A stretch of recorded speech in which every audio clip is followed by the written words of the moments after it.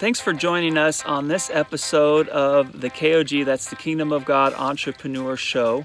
And on this episode, Ken Kraft from Hope of the Valley Rescue Mission joins us for a two-part interview that was actually filmed about 2 weeks before the COVID-19 lockdown for the entire world.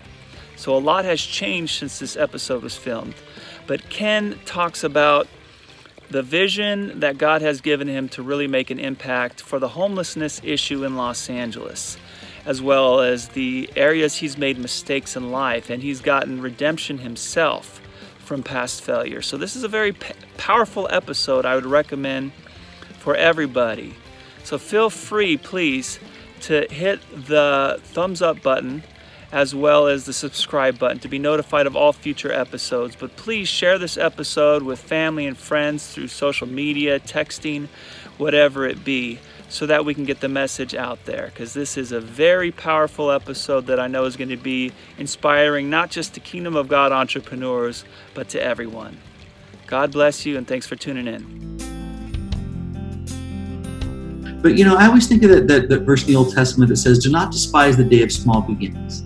Because anything that ever becomes something starts with a simple thought. It starts with an inspired idea. And then it's like, well, okay. And then there's actions. And those actions oftentimes can seem so, inconsequential. They're just minor. They're little steps. But you start stringing those little steps together, and then all of a sudden you look behind you and you see, wow, God has really been faithful each step of the way. So we started, as you mentioned, serving a hot meal. That's how the mission started. We said hope begins with a hot meal. Okay, well, then let's offer a hot, nutritious meal to people that don't have food.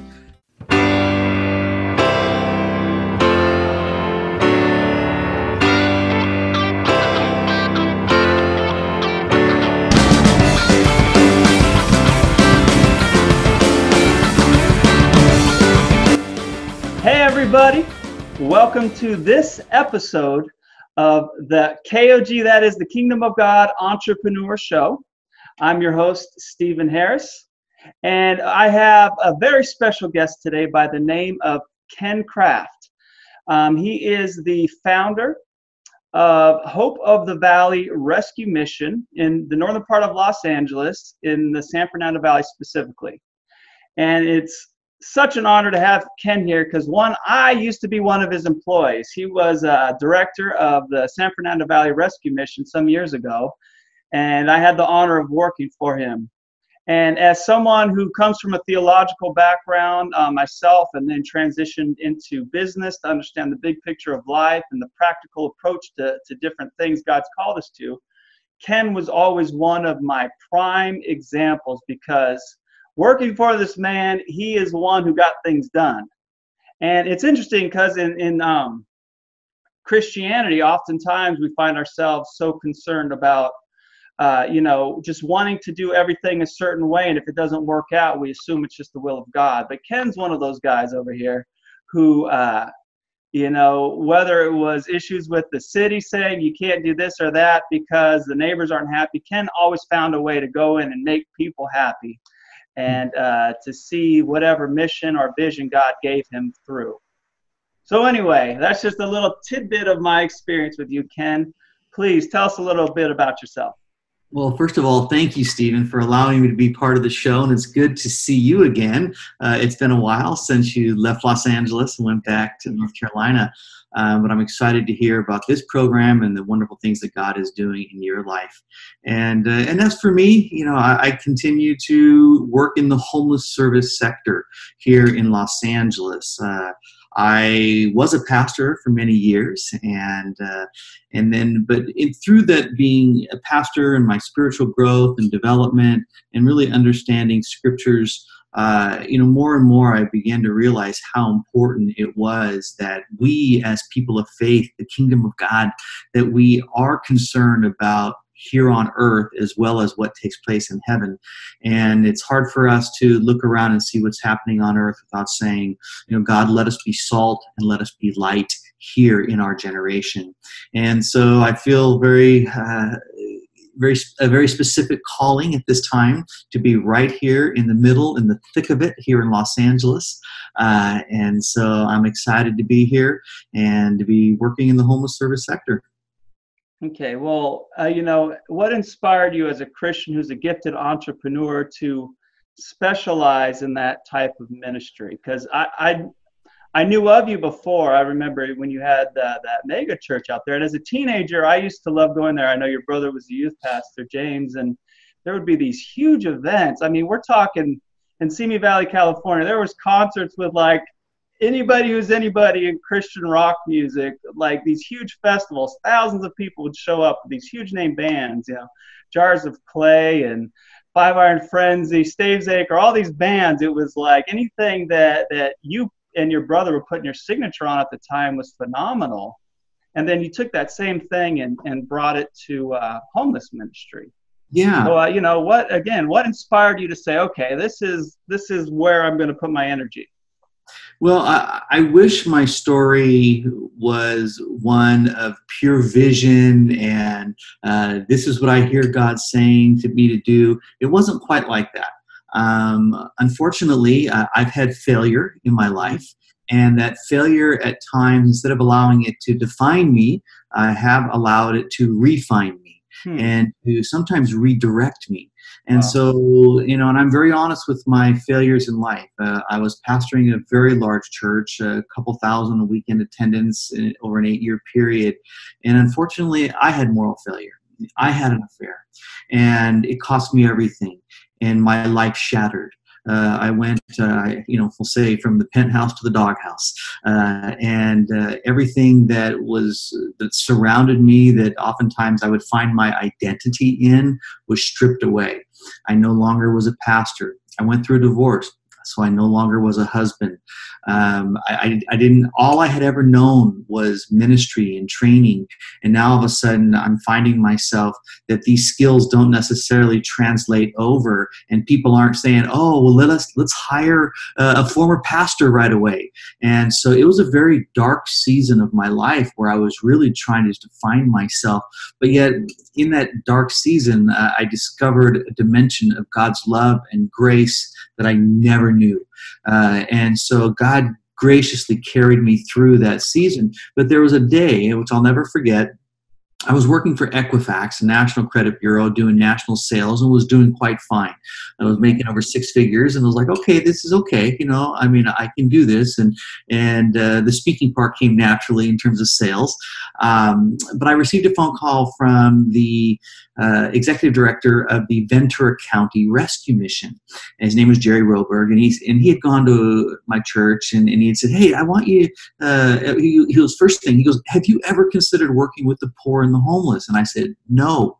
And he said, will you please just come have lunch with me at the mission? Come just see what goes on here. And he was a dear friend, so I said, of course. So I went there, and I probably spent 3 hours with him. And we went from site to site, and every time I looked at somebody, and all these men, and their lives were broken, and I cried more that day than I think I'd cried in a long time. And I left there saying, God, if you see fit to give me a second chance in life like you've given these men, and I'm open for business. God, use me. Well, 2 days later, Jerry calls me and says, Ken, we're starting something in the San Fernando Valley. Would you be willing to come and lead it? And I'm like, well, what does it pay? And it was a 50% cut in pay.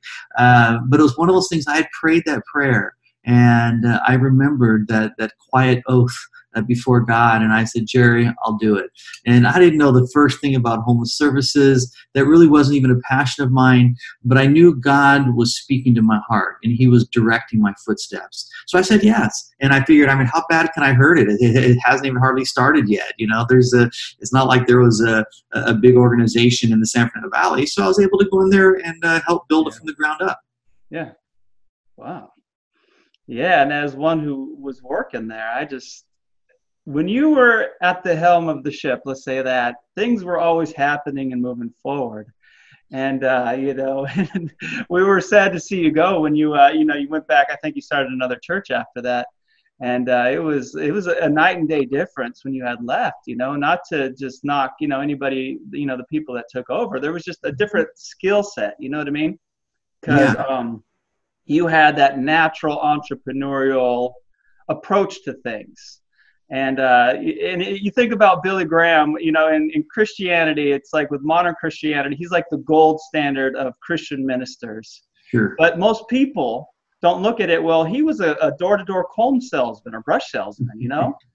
Right. But he had a persistence about him that drove him, but there were practical skills behind what he did. And you're obviously one of those people that you walk in that. And so it's transferable, whatever context you're in. Yeah. Well, and I think for me, what has always driven me is the need. Yeah. You know, you have to look at the need, but to look at the need, you have to open your eyes and you have to open your heart, and you have to allow yourself to be intimately affected by what you see. Yeah. And so when all of a sudden I found myself the head of a homeless organization, you know, of course, I want to be good. I want to be successful. I want God to prosper what I do. And so there's first that, you know, gaining of knowledge and gaining of understanding and getting a lay of the land and you know, what are some industry best practices, what works, and then really just getting alone with God and saying, God, what do you want? And now, fortunately, you know, I tend to have more of a gift of faith. You know, I really believe when the Bible says that God desires to do exceedingly abundantly above all that we can ask or think. I believe that. And when the Bible says, Jesus says, you know, lo, I am with you always. I believe he really is with me always. Yeah. And so that really helps in confidence and being able to take some risks and some challenges. And to, you know, I tell our board right now, our board of directors, I said, the thing about opportunity, it does not announce itself before it knocks. It just knocks. And when opportunity knocks, either you answer the door or you don't. And there have been some incredible opportunities that have knocked on our door. And we could have easily said, you know what, no, now's not the time. We don't have the resources. We don't have the manpower. But we can't do that. We have to look at the need and then look at our God and realize God is more than able to provide. And so there's times I've been out there on a limb and it's like, God, I don't know how you're going to come through on this. But I'm telling you, God has come through every time. Currently, 10 years ago, I started a new rescue mission, and it's called Hope of the Valley Rescue Mission. And we started with nothing, and we now currently have 12 locations here in the San Fernando Valley. We are opening 3 more in the next 5 months. In the year 2020, we will double. Our bed count right now is 182 year-round beds, and then we have 140 seasonal beds. But in the next four months, we will actually add an additional 185 beds. And so, and each step of the way, it does require faith. It keeps us on our knees, but we also realize how many more people we're going to be able to help. And so I just, part of my posture and my position is just to say, yes, yes, God, if you're going to open up the door, we're going to walk through it. I don't have to know what the ending is going to be or how it's going to all come together. I just want to be faithful and say yes when the doors are opened. Wow. And you have at least one thrift store, right? Or is there more? Well, when I was getting ready to start the rescue mission, one of the things that was critical was funding streams. Yes. Because it's easy to put all your eggs in one basket, and then that basket gets a hole. And then you're like, well, we don't have any money. And so from the very beginning, we worked very diligently. And I knew that sometimes you just know things in your heart. And I just sensed in my spirit, this is going to be a very large organization. And as a large organization, we're going to need to make sure we have various revenue streams. So we started off by direct mail. Okay. And, where you, like a lot of nonprofits do, you rent a list and you mail it out. And then if somebody responds back, then you actually have their information. If they don't respond back, you don't have it because you've only rented the list, but you never actually see the list. Well, in our first 10 years, our database now has about 50,000 people that have given to the mission in one capacity or another. Wow. Okay. But speaking of thrift stores, okay, I knew that one of the easiest ways for people to partner with homeless services that are not maybe they're not ready to write a check, but they're ready to clean out their closets, okay? And we can do them a favor. We'll take that for you. Not only will we take it, we'll pick it up, and we'll give you a tax receipt for it. And so that's inviting for people, and it connects them to the work of the ministry. So we started off with one thrift store, then we added another thrift store, and another, and another. We now have 4 thrift stores, and we're getting ready to open up a 5th thrift store, which will be 17. This one will be 17,000 square feet. 40% of our revenue comes from our thrift stores. Wow. Okay, so in this year, I mean, in just this last year, our budget has gone from about almost 7 million to this year it will be almost 13 million. Wow. In 1 year. Incredible. So there's been, it's kind of like you're building, and you're being faithful, and then all of a sudden you find, you know what, we're in the right place at the right time. Okay, our mayor has declared a state of emergency in the city of Los Angeles, and as I challenged pastors and spiritual leaders, listen, if not us, who? If not now, when? This is an incredible opportunity for us to truly impact our generation when the need is so great. And so, I feel this compulsion. I feel this need. I feel this desire to press the envelope at times. And all you got to do is go walk through one of our family shelters. And look at the kids and look at the moms. Yeah. We have 3 family shelters now. But just looking at them, and all of a sudden you realize, how can we not move forward and do everything within our power to continue to grow? We don't grow for our sake. We grow for the sake of those that we can serve. Yeah. Wow, that's incredible. I mean, I do remember when you had started from scratch, there was one of the churches that was involved there before, right? I can't remember. They were in like the North Hollywood area, right? And they opened their doors, and you started from that. And to hear where you're at, it just blows my mind, because I was kind of there at that infancy to see certain steps and just know, being in Los Angeles at that time, for me, when I was your employee, it was between 2004, 2005. And, I got to know the industry, like you're saying, how you have like the chronic homeless, you got the transitional homeless. There was all these different systems, case managers throughout the city, and you learned what was available for people. And as a result, you could tell who's very serious about it being in transition and who is just there to live life and use the system to their advantage. You know what I mean? Mm-hmm. But you were always able to create a medium for people to get on their feet, to hand up, and then they would be able to move forward. And please. Yeah, and honestly, and that's one of our mottos is not a handout but a hand up. Okay. And we want to empower people, not enable people. One of our mottos is Hope of the Valley, where everybody and everything gets a second chance. Wow. Okay, so whether that's a thrift store or whether it's drug and alcohol recovery. But I always think of that verse in the Old Testament that says, "Do not despise the day of small beginnings." Because anything that ever becomes something starts with a simple thought. It starts with an inspired idea. And then it's like, well, okay. And then there's actions. And those actions oftentimes can seem so, inconsequential. They're just minor. They're little steps.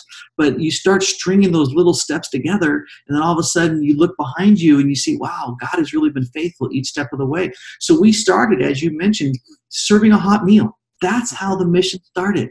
We said hope begins with a hot meal. Okay, well then let's offer a hot, nutritious meal to people that don't have food. And out of that, then we started saying, man, there's a lot of these folks that are actually struggling with substance abuse, drug and alcohol. Wow. And so we had one of our donors who said, listen, I'm going to help you get this residential facility. And we opened up the House of Hope, which is our men's drug and alcohol recovery program.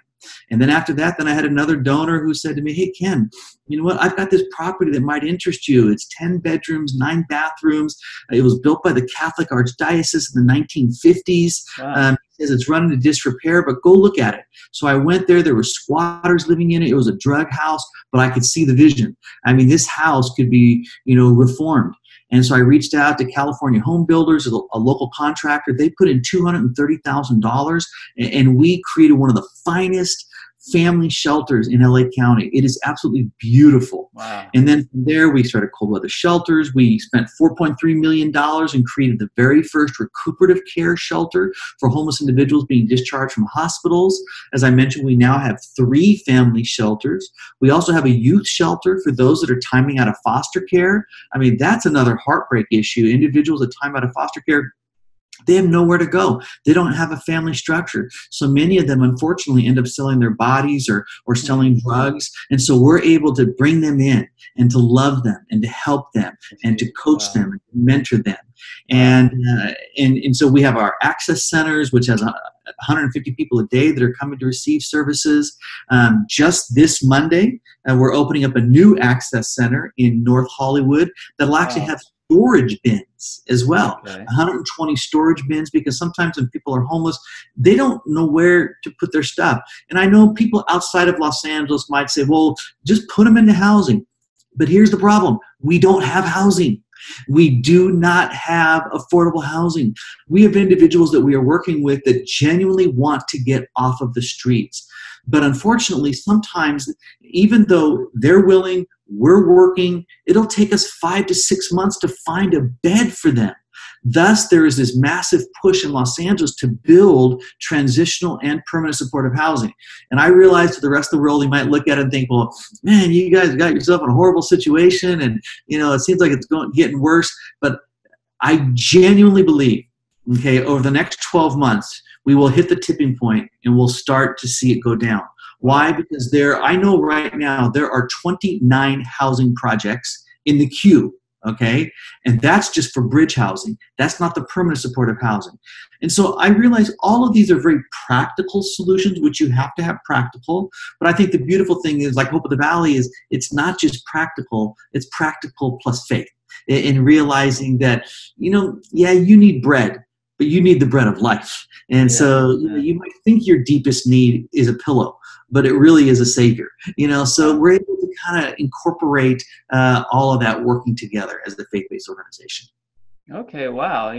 That's powerful, because sometimes here in North Carolina, I'll YouTube or just see the mainstream media news. And there's this microscope over Los Angeles right now, this phenomena of homelessness. It's like San Francisco and LA are the 2 hotbeds of homelessness. And when I'm seeing Northridge, you have the train station there in Northridge, which is real close to where I grew up in Granada Hills. I mean, bike ride distance, to find out that this has become a huge camping facility for homeless people. It just blows my mind, because that just did not exist my whole life. And now the whole country, I guess the whole world in a sense, is looking at LA saying, what's going on?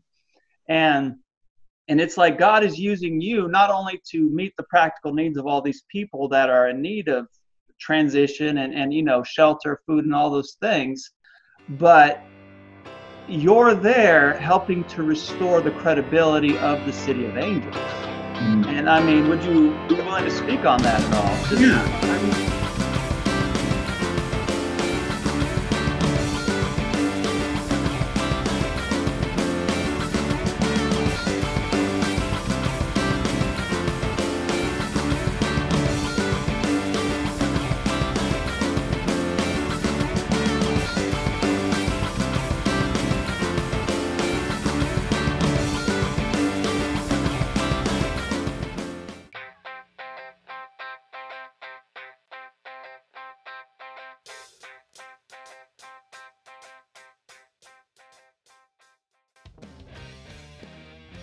But you're there helping to restore the credibility of the City of Angels. And I mean, would you be willing to speak on that at all?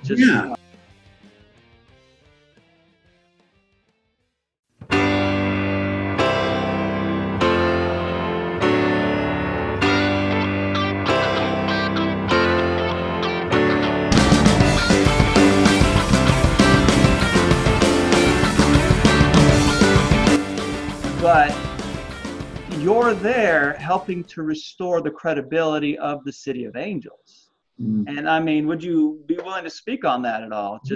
I mean, without a doubt, we have a problem. Yeah. Okay. And I think the only way to solve a problem is to, first of all, own it. And to be realistic. I mean, if we somehow paint this picture that, it's not really that bad, it is that bad. Okay. I mean, there are close to 70,000 homeless people on any given night in Los Angeles. Okay. And there's been some initiatives that have been launched. You have these bond measures. Okay. There was what's called Triple H bond measure, which is generating $1.2 billion to create 10,000 units of affordable housing. And then you have another bond measure, the H bond measure, which was I think it was $800 million for the wraparound services. And so what happened is the mayor, a number of years ago, when we realized, okay, doing nothing is not an option, and doing things the way we're doing it is not going to ever change anything. And so we have to be aggressive and proactive. So when the mayor declared the state of emergency, it did some things that even helped us. In other words, it loosened the zoning regulations, because before he declared the state of emergency, you could only open an emergency shelter in a zoning that was a C2 or CM, commercial manufacturing, and you could only have it for 30 beds or less. And if you went above 30 beds, you'd have to get a conditional use permit and a variance. Oh, wow. But there was tremendous pushback because nobody wanted it. So with this, the mayor declaring the state of emergency, now we can open them in manufacturing zones. So right now we are building an 85-bed year-round shelter in North Hollywood, in a manufacturing zone.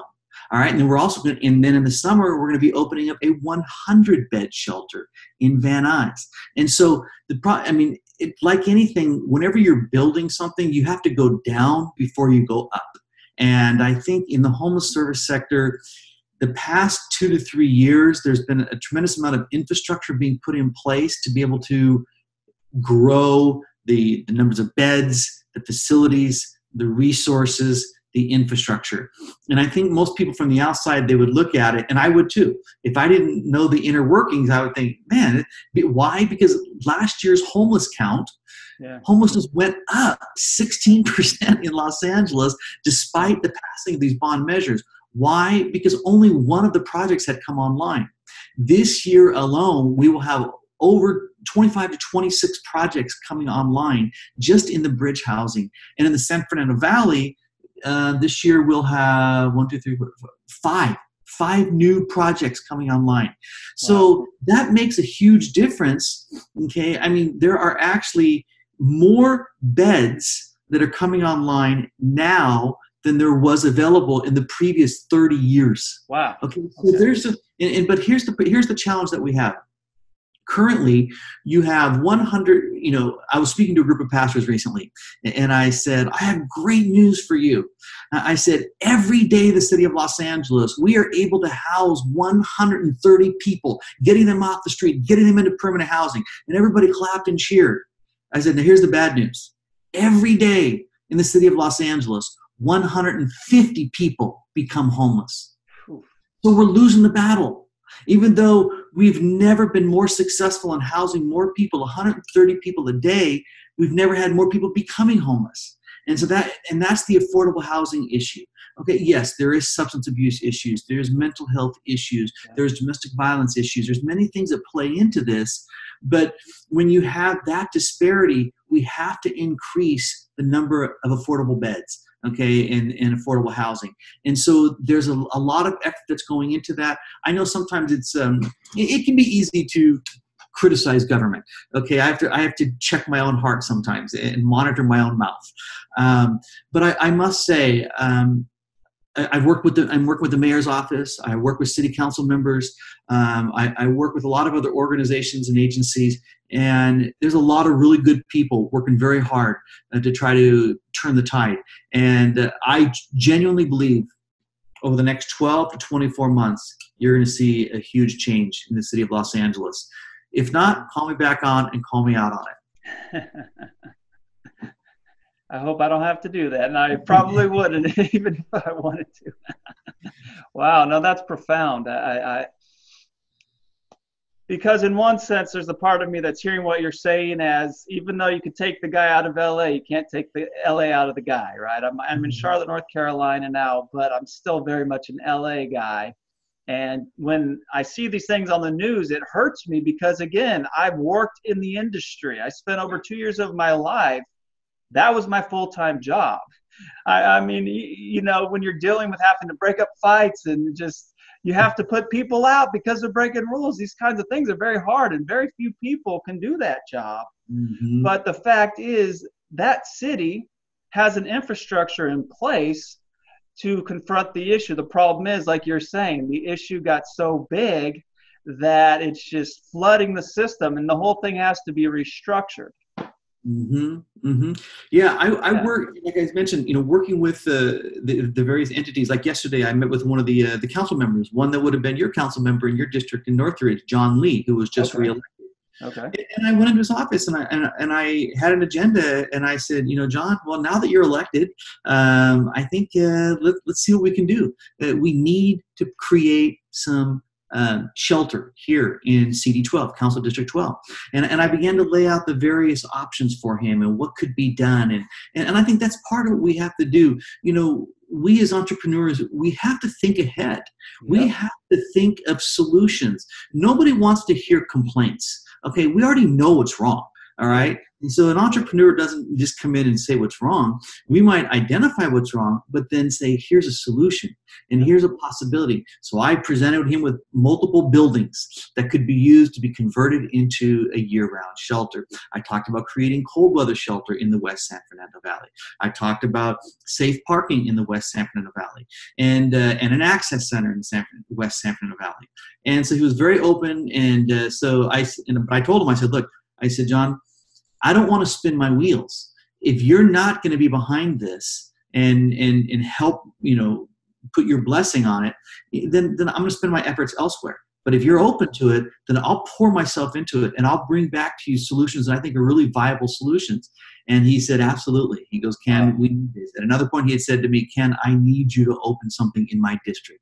And so, when you have that kind of favor, and that I think is critical. As entrepreneurs, somebody once said, if you want to go fast, go alone. If you want to go far, go together. Okay. Wow. We can't do this on our own, and it can't be us against them. And now, as a faith-based organization, we do take government money. Now, I realize that can be controversial to some, but one of the things that I did before we ever took $1 of government money, I called the main agency, which is called LAHSA, which is the Los Angeles Housing Services Authority, and I asked them, I said, please, can you tell me exactly what are the restrictions that would be placed upon us if we receive these government dollars? And they said, yes. Number one, you cannot discriminate against people. And number two, you cannot require that somebody has to do something in order to receive services. I said, okay. And personally, I don't have a problem with that. Because you know what? I'm not going to discriminate against people. I'm going to love people. I often think if somebody is drowning in the middle of the ocean and I drive up and I have a boat and I have a life preserver, am I going to say, listen, buddy, before I throw you this life preserver, I need to know your history. What's your faith? Tell me your worst mistakes. No, I'm going to throw a life preserver and I'm going to rescue that person, and then we can begin to work with them. And so to me, it is a kingdom of God issue. Okay. In other words, I could say, no, we're not going to touch that money because that would cause us to compromise our faith, which I don't believe it does. Okay. But if I took that stance, then we would be 1/10 probably of the size we are right now. But we've been able to say, no, I believe in public-private partnership. And I also believe that when Jesus said, whosoever will come, that Jesus was opening the gates wide. And he would have never said, listen, before you multitudes, before I feed the 5,000, I just need to know that, you all need to pray a prayer of salvation first. That wasn't the case. He's so engaging. And so we find by giving people that opportunity, and we have a lot of church groups and faith groups that will come, but we do everything on an opt-in basis. And so it's like, listen, we have this church group here. If you would like prayer tonight, they're going to be right over here. We're actually going to have some worship right over here. We're going to have a Bible study right over here. And you would be surprised how many people say, yes, count me in. Man, when you're at the bottom, you're looking up.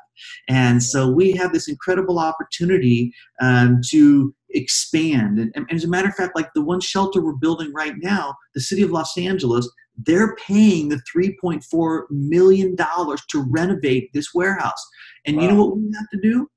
I signed this letter of agreement that will guarantee that we'll use it for 3 years for homeless services.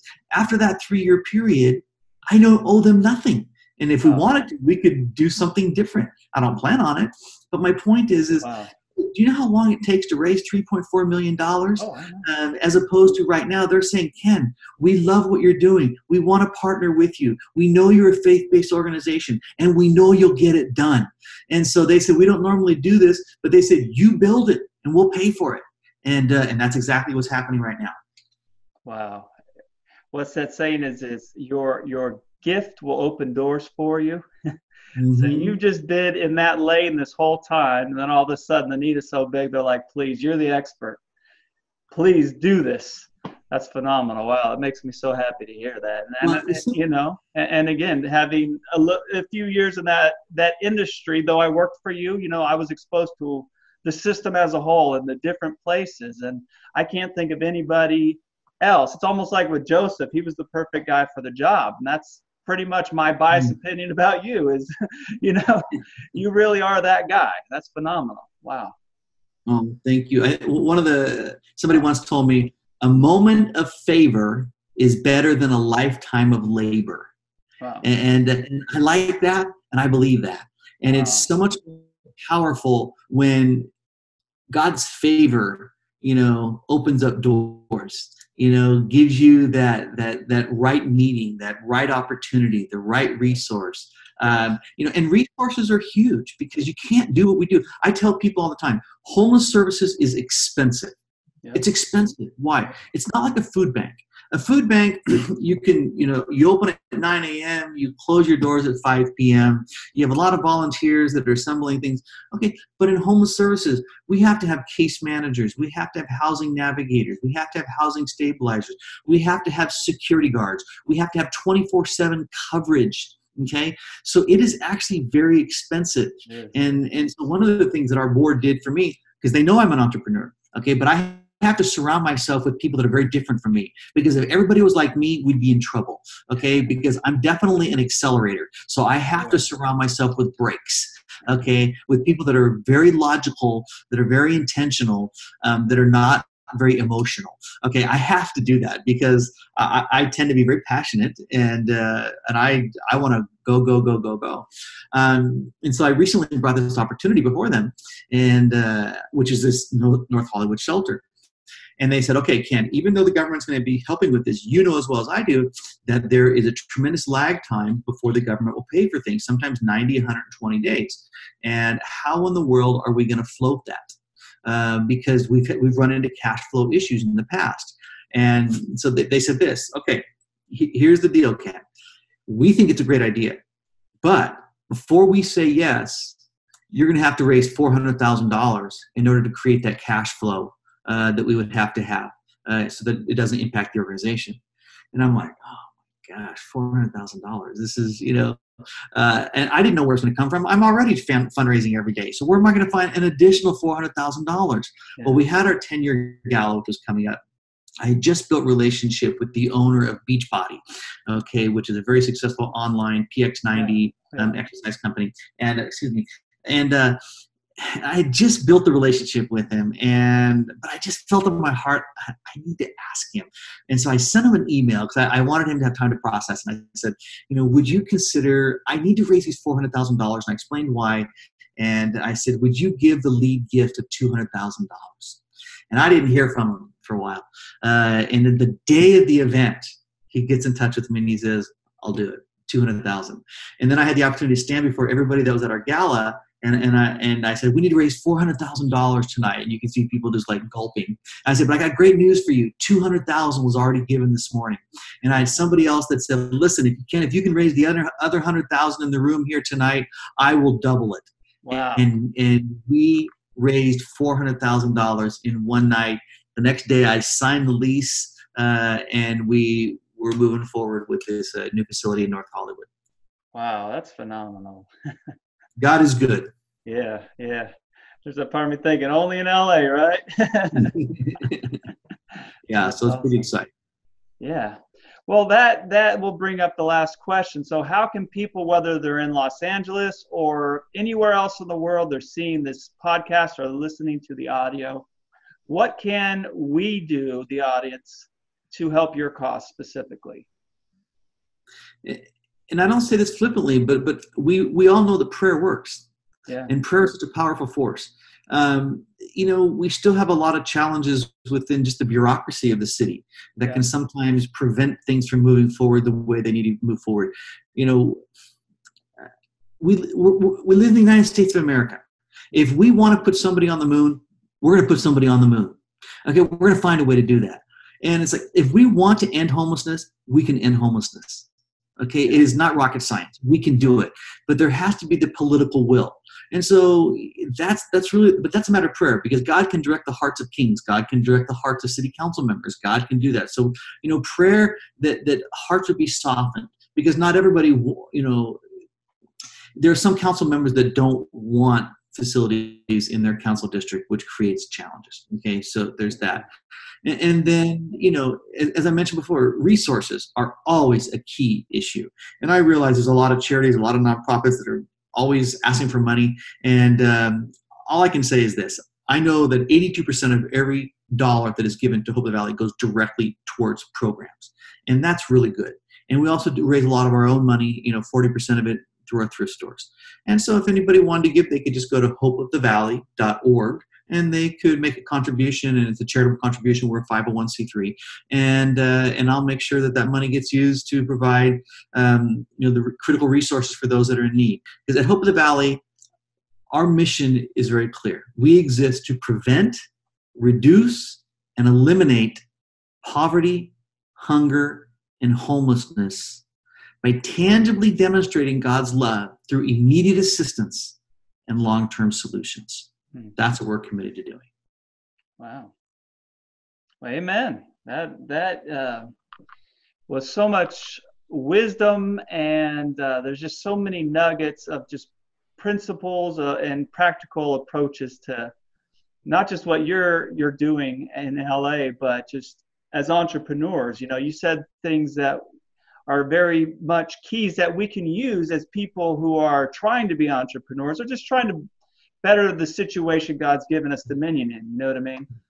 And so, wow, this is incredible. Thank you so much for taking the time to be here today. I know you have a very busy schedule, and I definitely want to let you go, but would you mind closing us out in a prayer and maybe praying for our audience who are in pursuit of what God has called them to do as entrepreneurs? Yes, would love to. Thank you, Stephen. God, thank you for this moment, and thank you for your spirit that is alive and well in the hearts of your people.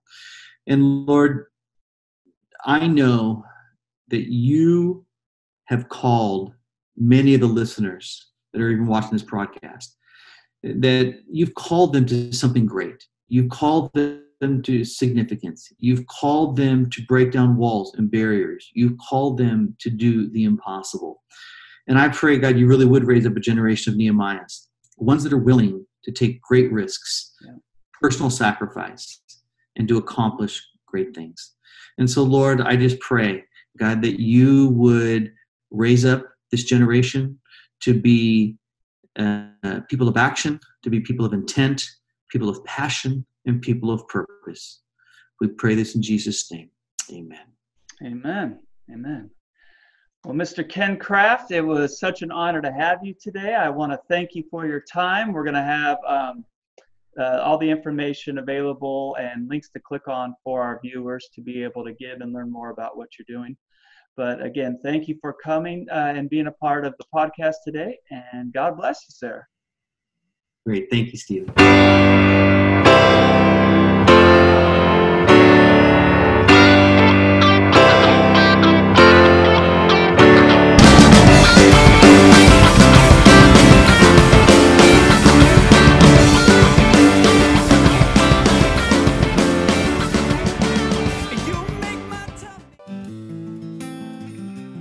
never want to put limits on people. Yeah. And so what I will say is sometimes I will be brutally honest about where they're at in their current state of being, so to speak, but I will always point people to who they can be. And that's really the nature of God himself, is I believe God is someone who wants to draw out the best in us. He doesn't ever want us to settle. He doesn't want us just to stay the same and be stagnant and be settled and happy and comfortable. He wants to stretch us. Yep. And if you look at the New Testament, it's constant stretching. It's constant challenges. And so here we are in the West.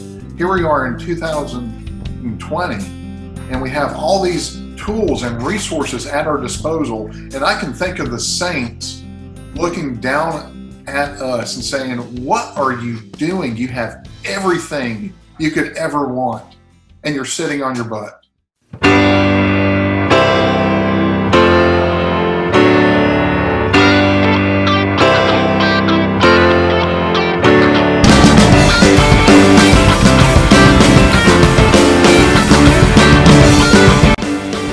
Hello everybody, I'm Stephen Harris, your host, and this is the next episode of the KOG, that's the Kingdom of God Entrepreneur Show.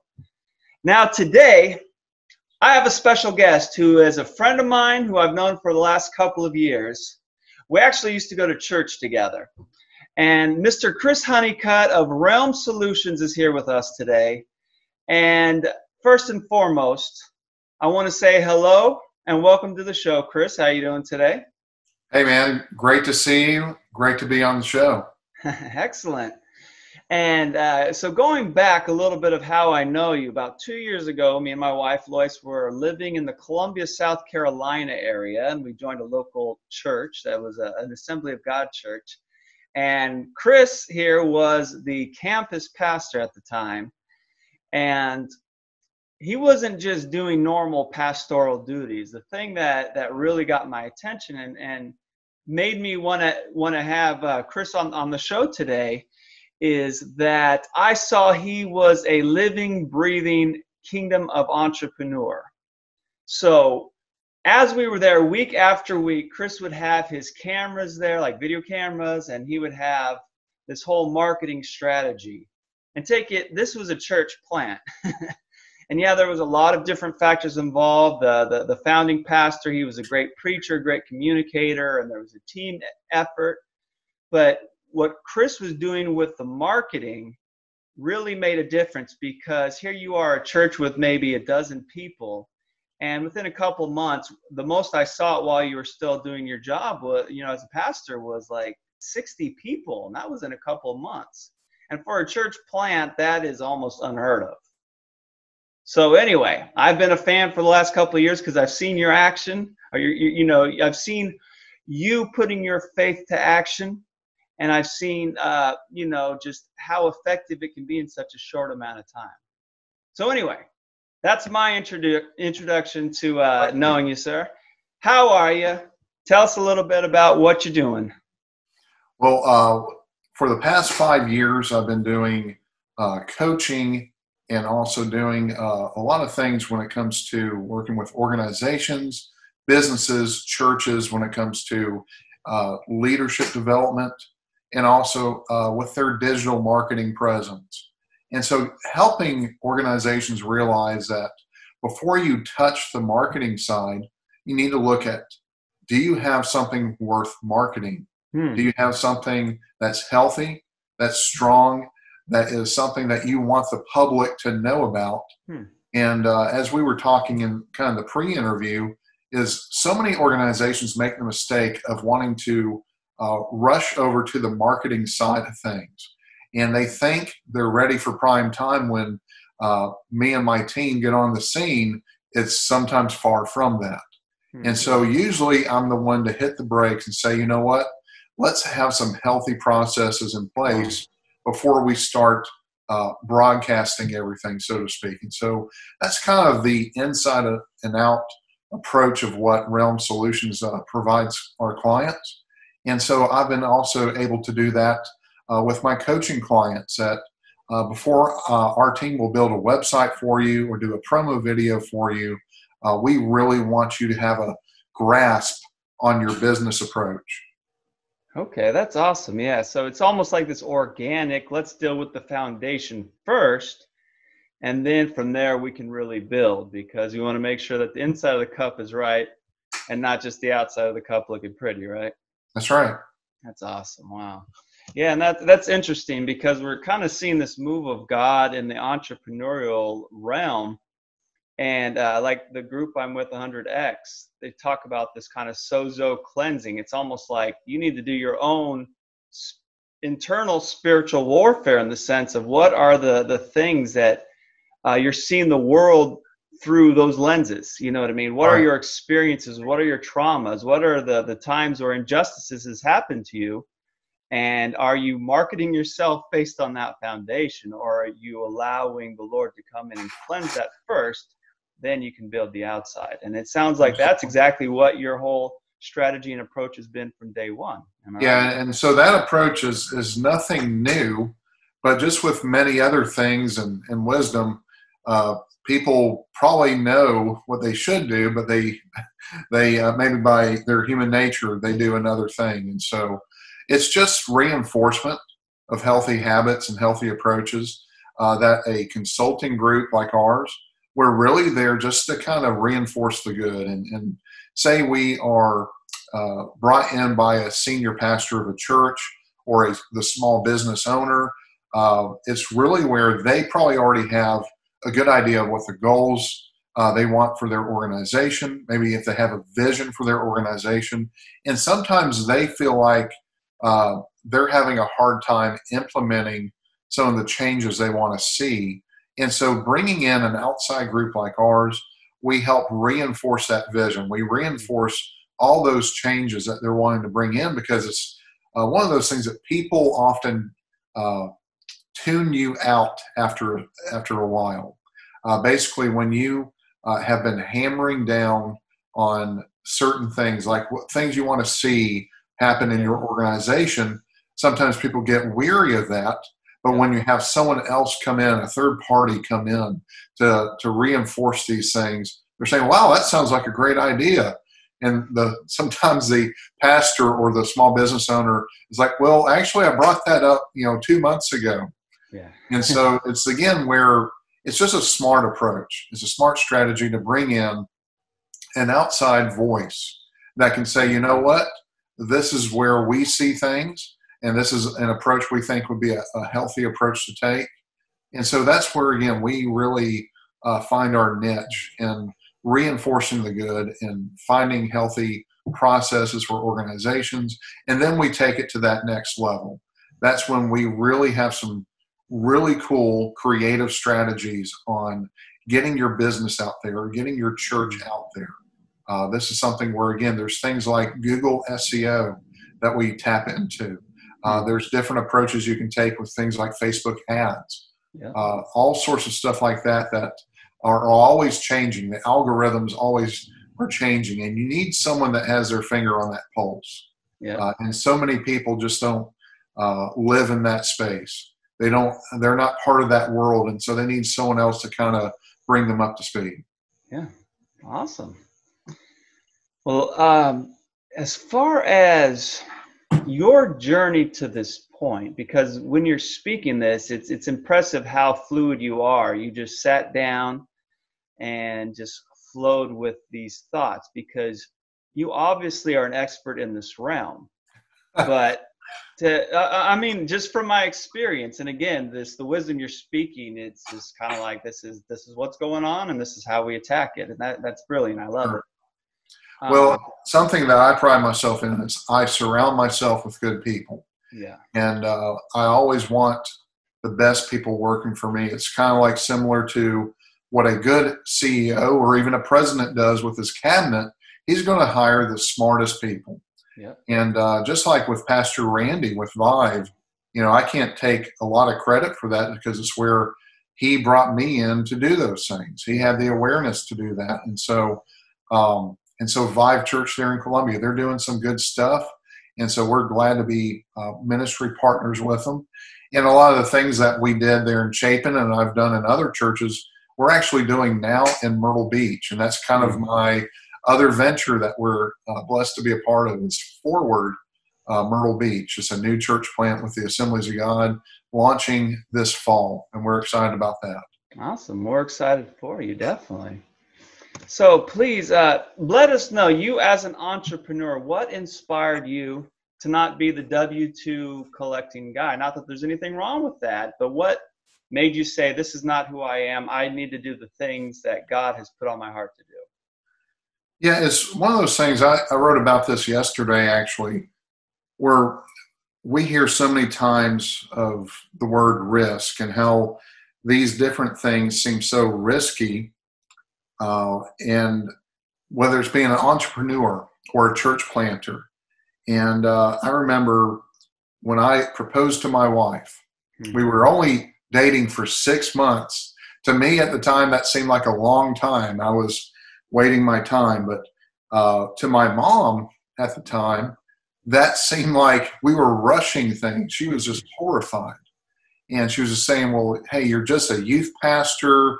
You don't make a lot of money, all this kind of stuff. This is my mom talking. You think my mom would be the proud mother. And what this all is to say is, like, even those that seem like they're in your corner, they don't understand a lot of times because they're not living in that space. They're not part of that world. And so I've always been a risk taker. And so that's probably part of the reason why I'm so in line with entrepreneurship and the 1099 life is because, you know what, I don't mind taking a risk because I see the potential. Yes. I'm always one to go off of people's potential rather than their past. And a quote that I really have been in tune with is from John Maxwell. He says this: take a risk when the potential for significance is high. So many people play it safe. And how can you play it even the most safest? By living by the W-2, by getting the benefits, by having that set salary. But what people don't realize is they're also capping their potential. Yes. And so one thing that I always encourage people is when they're assessing opportunities is this the limit of your potential, or at least pretty close to it, or is this something that is going to free you up?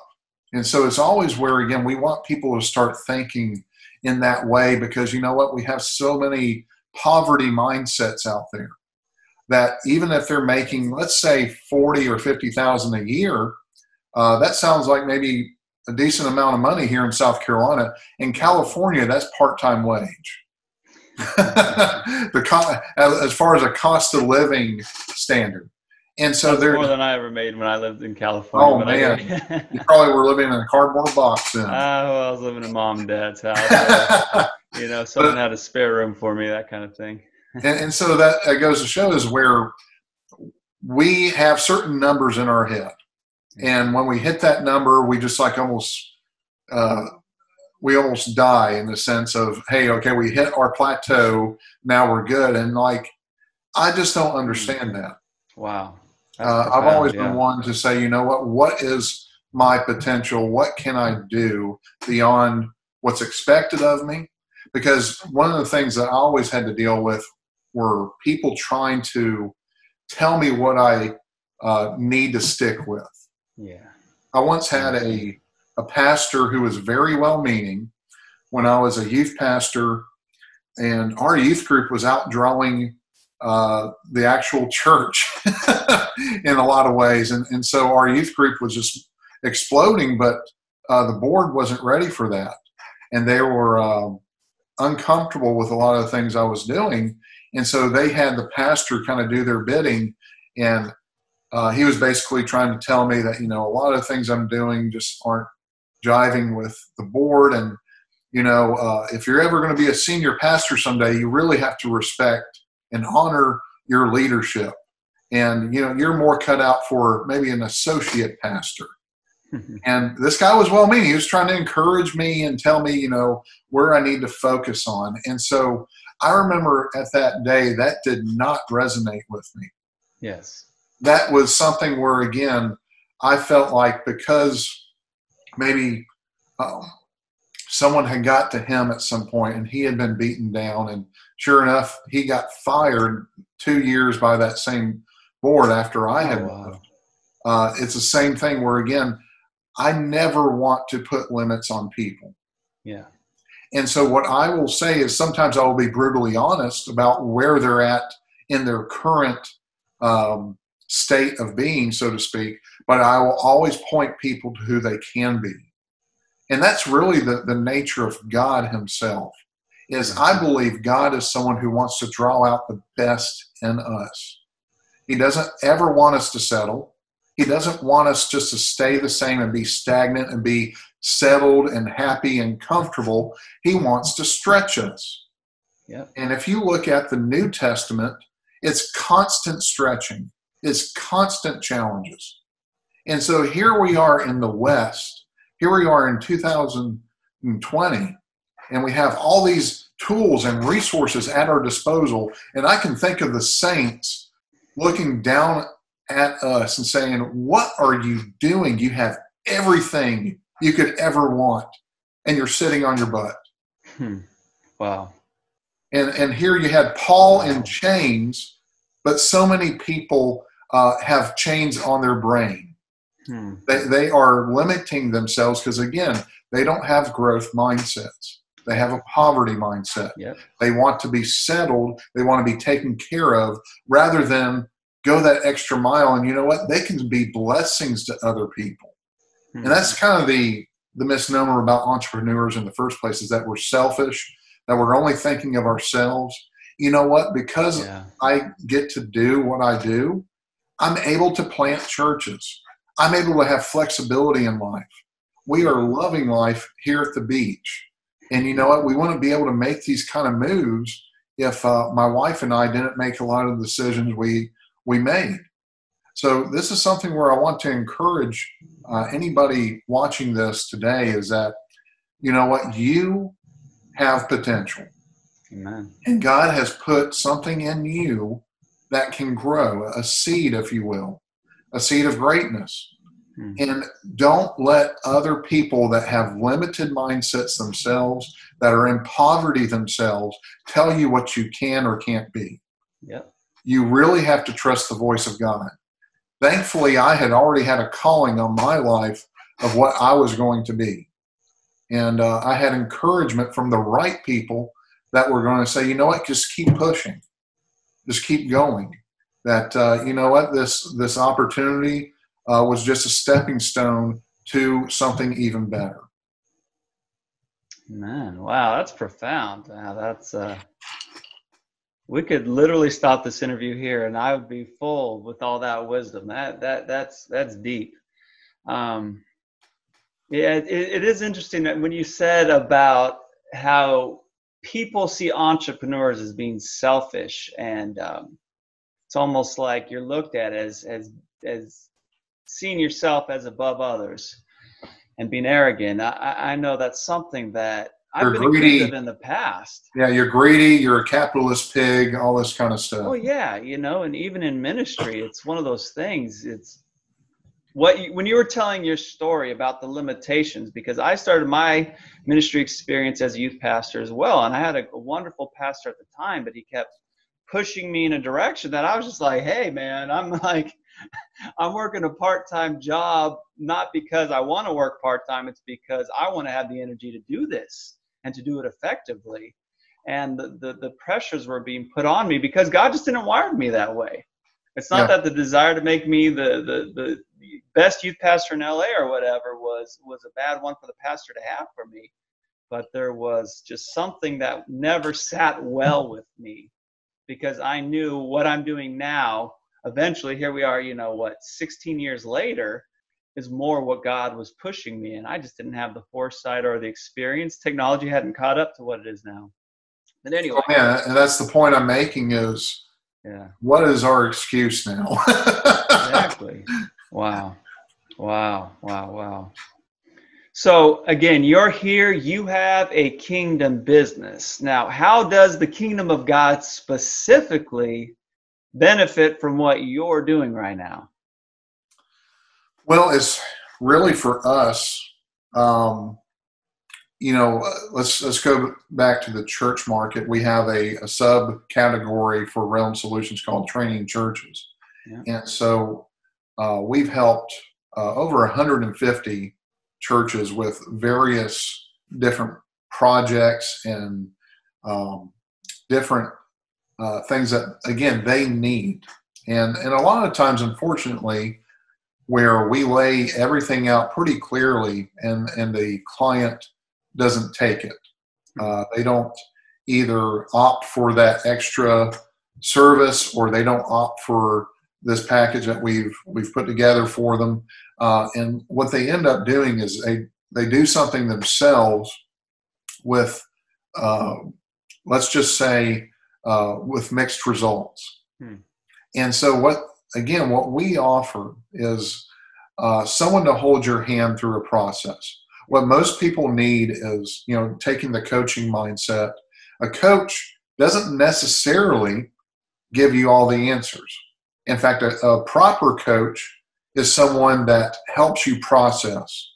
And so many times, going back to that poverty mentality or growth mindset, a poverty mentality is a settled mind. They already think they have all the answers. A growth mindset is someone that is able to receive. Yep. And so someone who truly is sincere about wanting to grow their business, grow their church, or grow even as an individual, they're going to not be threatened by questions. They're not going to feel challenged in a bad way when someone points out something and says, have you kept your eye on this? It's really about what we do is where we want to raise the level of excellence in organizations. And so for that subcategory for churches is where we have gone in and we've done some really cool things and we've seen some good results. But then unfortunately, you do see a lot of clients that they do not implement what we have put together for them and they're still spinning their wheels. Yep. And so I guess you would say the potential impact we have for the kingdom of God, it's hard to measure, but it's where by raising that bar, by raising that level of expectation and excellence, it's where, they're seen as a more stronger organization, seen as more of a healthier church in that case. And people are drawn to strength. They're not drawn to weakness. That instinctively people want to be part of really strong, healthy organizations. It's almost like high school all over again. Everybody wants to be part of the popular kids clique, and they may not feel they can get there, but instinctively, whether they say it or not, they would like to be a popular kid. They would like to get invited to all the parties and stuff like that. So the same thing is true with business. Same thing is true with churches.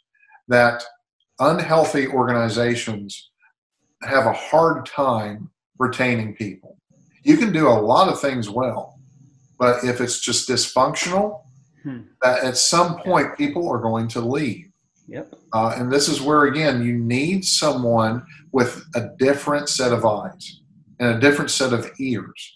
And they can bring, in our case, what we would do with an on-site assessment is like being a secret shopper or a pretend first-time guest at your church. We're coming in there with fresh eyes. We're able to take a look and see what are they doing to receive this guest. What are their processes and what is it they're doing well? What are the things they're not doing so well? What are the things that have life to them? And so one of those things, like say for a church, it's what is their follow-up process like? If they are receiving guests well, you can have the kindest, nicest greeters out there. But if you don't have someone making that phone call or sending a postcard or letter, doing some follow-up and giving them a second opportunity. Yeah. They might be back, but you know what? They might not. Yeah. But by following up with them, you increase that likelihood. And so, again, bringing awareness to these approaches with churches, but also in business, we've helped several franchise retail chains get a better understanding of their corporate policies, but also their staff that they have there. How can they communicate these things to them and really take hold of that culture they want to create and sustain? And so that's something that our group does. And so anytime you're raising that level of excellence, it's increasing the health. And I believe that has an impact on the kingdom of God, because the kingdom of God flourishes on health. It's life or death. All right. So which one demonstrates life? Which one demonstrates death? By doing nothing or doing the wrong things, you're going to die at some point. Yes. By doing healthy things, you not only sustain life for this generation, but you're leaving a legacy. You're sustaining that organization for generations to come. Wow. Amen. Wow. Okay. And so obviously the whole point of this show is we want to find who are the kingdom of entrepreneurs that are actually living it.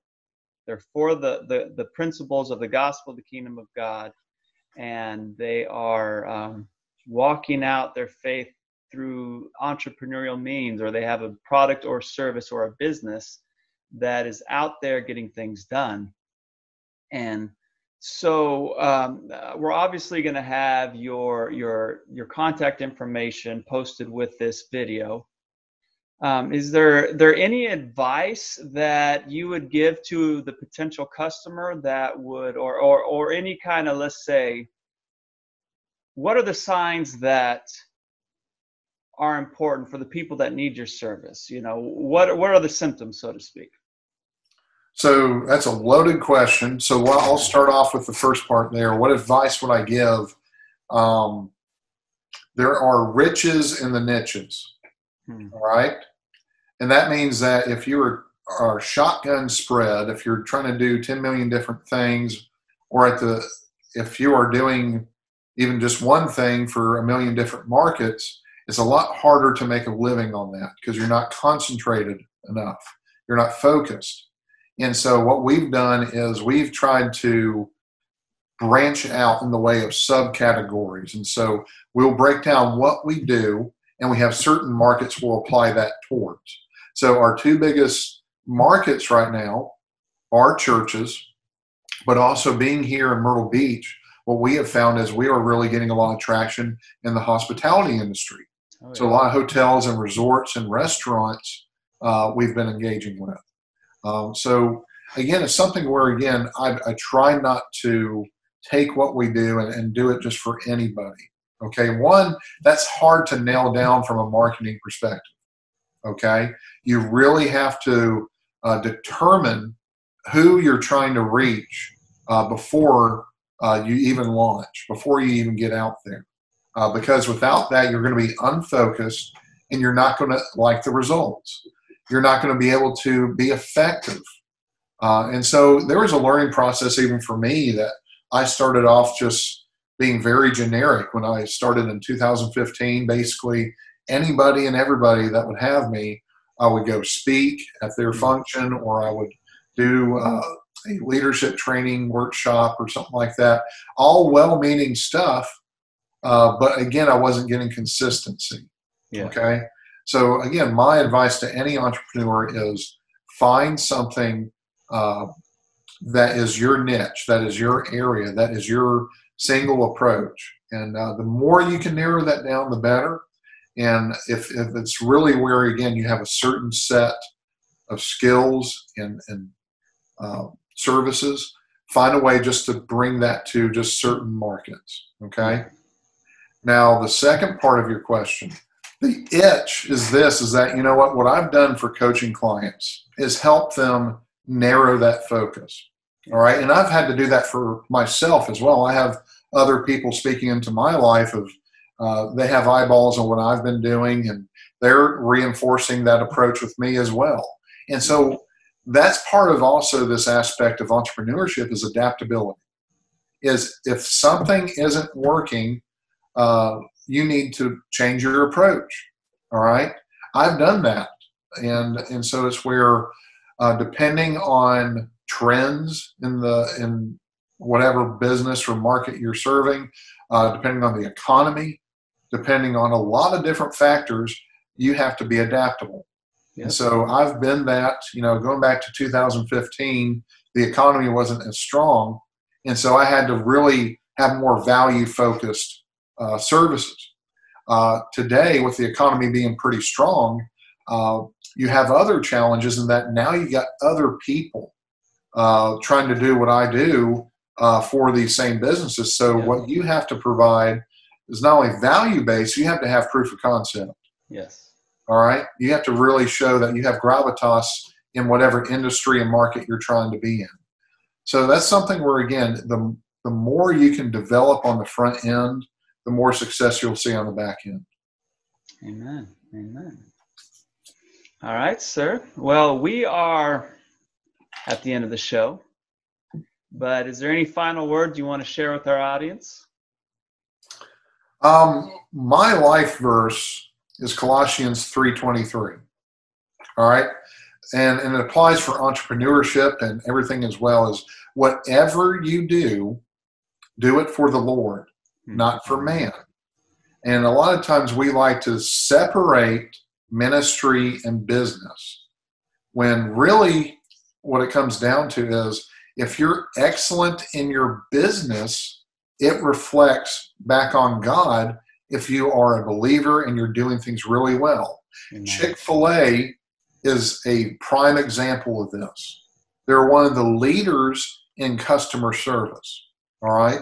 It's hard for even atheists and people that are on the other side politically for them to speak ill of Chick-fil-A, at least when it comes down to their food and their service. Yep. And so it's where, again, it's also a biblical principle of, hey, loving your enemies, it'll confuse them. All right. And so when you're doing things in excellence as an entrepreneur, as a kingdom of God entrepreneur, but you're doing things with excellence and you're serving everyone well, it's hard for them to speak ill of you. It's hard for them to get truly a solidified opinion in a bad way of you. It's really where I may not agree with them, but they do that well. And so it's really where, again, whatever you do, whatever it is you're doing, do it well, but you're doing it for God. You're giving Him glory in it, and He will prosper you for it. Amen. Amen. All right. It was wonderful having you on today's episode. And would you do us the honor of praying us out, sir? Sure thing. Heavenly Father, Lord, I thank you for Stephen.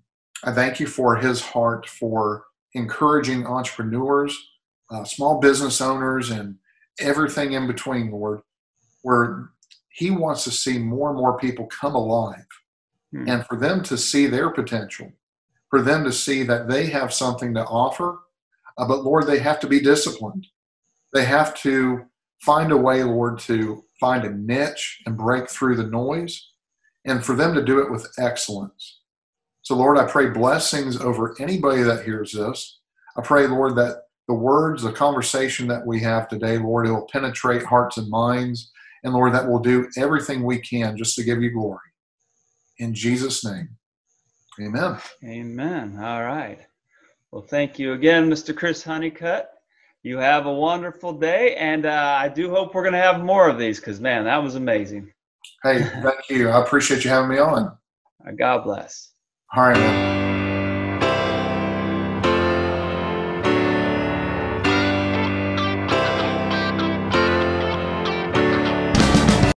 Thank you for watching this episode of the KOG Entrepreneur Show. If you liked and enjoyed this episode, please go ahead and hit the thumbs up button to give us a thumbs up. Since you're here, you might as well just hit the subscribe button, and then you can be notified of all the new videos and content as it is released. Thanks for your time, and you have an awesome day.